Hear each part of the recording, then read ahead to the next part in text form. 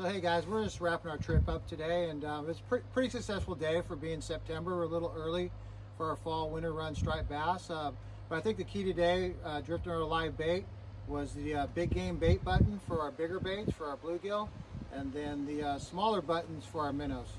So basically this is the big bait dispenser here. You can just put your hook right through there, and there you have it.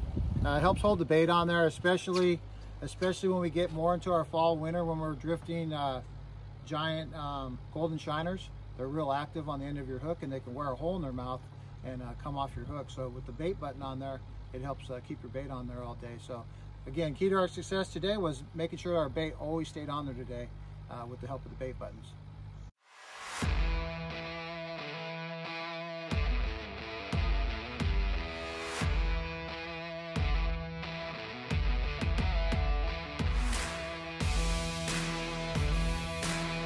This swim bait body in place. I don't have to use super glue. This method